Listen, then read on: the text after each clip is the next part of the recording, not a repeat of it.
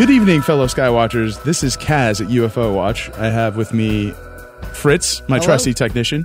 Dials and digits man. He's a numbers man. Oh, let me tell you what we're doing, Fritz. We are watching the skies because they are active. They are alive, those skies. Not only gases, burning gases, things kind of, floating around, but unidentified things. Things that you wouldn't even know about, that I don't know about, that no one knows about, but we see them and we want to know more about them. Absolutely.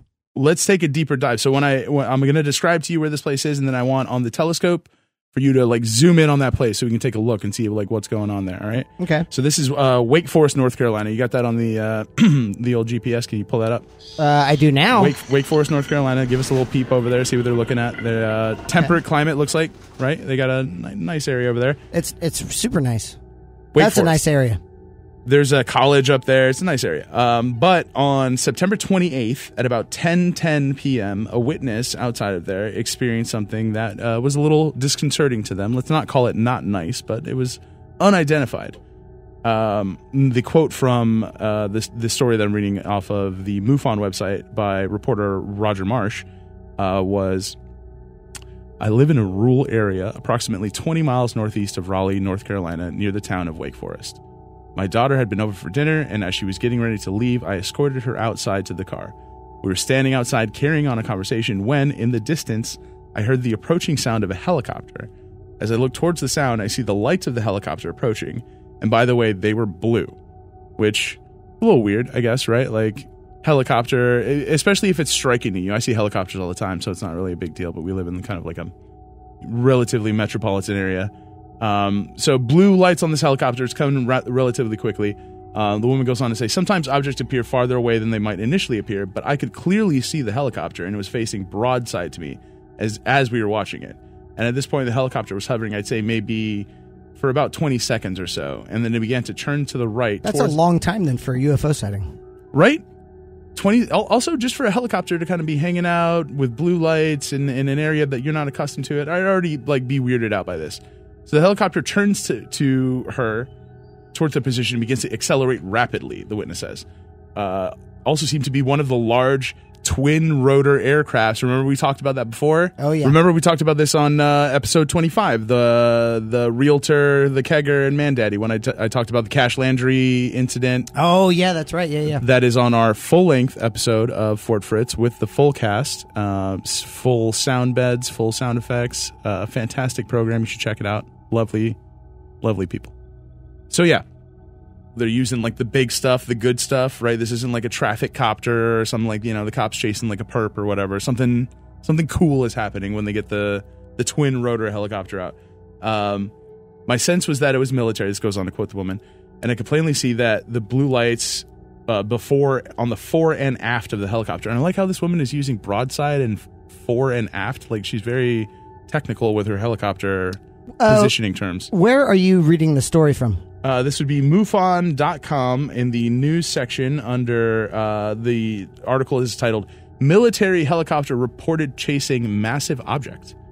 And this was on September 28th, 2017. So last year around the fall. But I found this significant because, again, once you get the military involved, once you get anyone willing to spend a significant amount of money to engage military vehicles, personnel, training, etc., something is going on that is outside the realm of your normal whatever, even crazy stuff that happens in your city, right? Like a bank robbery or something, even kidnappings. They don't call the military.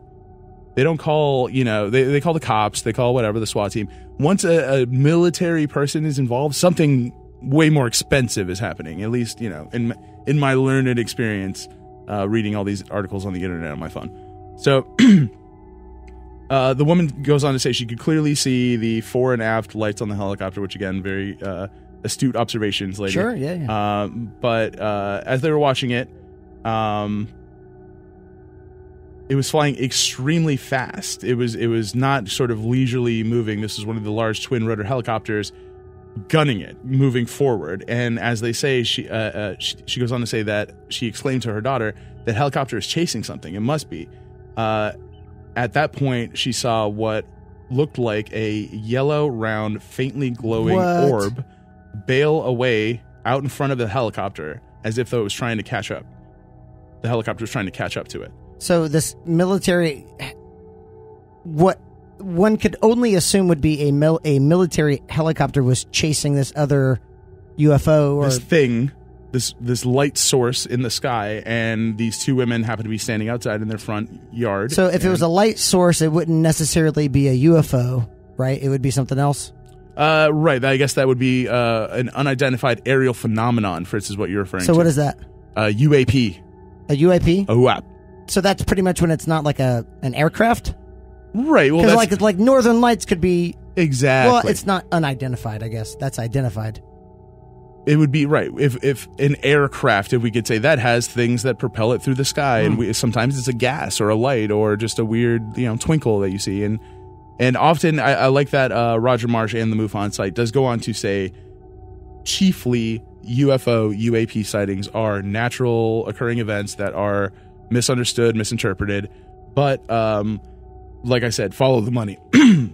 Follow the money, right? Like if something is being engaged by the military, someone is weirded out by it that has more clearance than we do. Yeah, for sure. And more access to radar and technology and things like that. So I think that to me is like kind of when I see those, the Chilean military, the different, those different military organizations talking about UFOs, that to me is like a key that something cool and something, otherworldly, or at least outside the realm of our understanding is happening. So Wake Forest, keep your eye on the sky, and Fritz, go ahead and pull the telescope back in because it's going to rain and we're going to need to batten down the hatches at the fort. But good talk, and we will see you guys next time.